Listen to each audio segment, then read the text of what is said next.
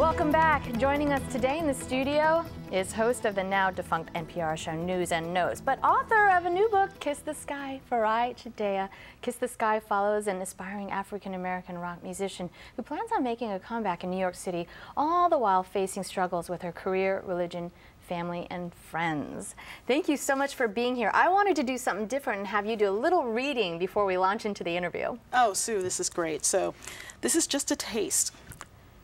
Then there was my first musical love, Michael Jackson. I was 6, and to my child's eyes, he seemed just enough older to know a lot of things that I wanted to learn.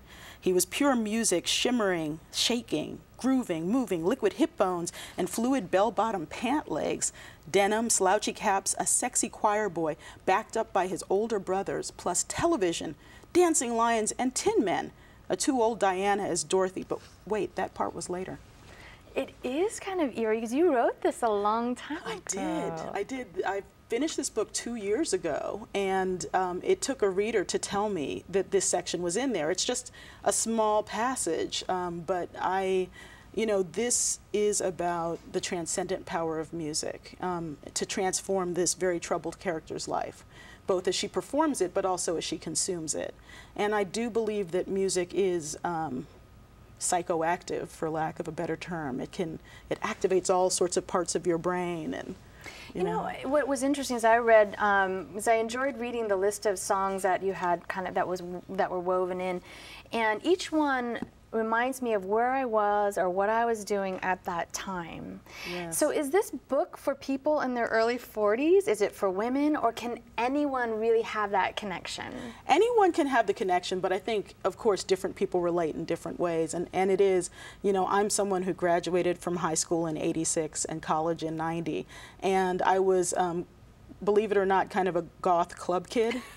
And then when I moved to New York, I would go out like 4 nights a week and just dance, and would go to these underground raves and subway stations. Like, they'd be like, everyone meet here at 4 a.m. So you'd go, and eventually the police would break it up. And that was before social means of being able to Twitter each other. I've also been on the subway parties. They used to call for parties on subways, and you'd all meet in one car.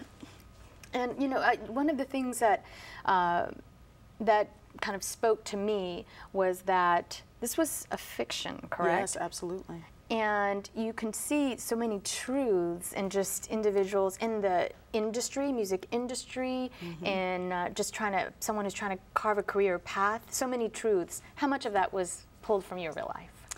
A lot of it is pulled from my real life, you know, some of the emotional issues, but I covered the entertainment industry, and, you know, I would go backstage and into private rooms at clubs, and I mean, really, people who are in the music industry recognize these archetypes. And I will say that the Rihanna-Chris Brown situation really got to me, because there's an abusive relationship in here. It's not physical, but it's psychological, and I think that's important to talk about. So I hope some younger women really get that. And you do have themes of love, faith, as well as pop culture and addiction, growth. So many human stories in here. Did you have an objective when setting out to write this, that you had like these themes that you really wanted to hit home, or did it just kind of come out?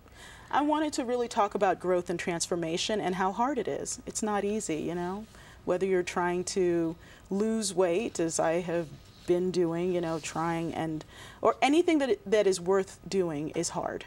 And I wanted to talk about that. And you graduated exactly the same year as me from high school and college, and I can tell you, and I hate when people say midlife crisis, because it's not a crisis, it's like a reawakening. So this book is so great for people who just want to have good laughs, as well as kind of say, okay, where am I at? Yes. And where am I going? Yeah, there's lots of funny parts.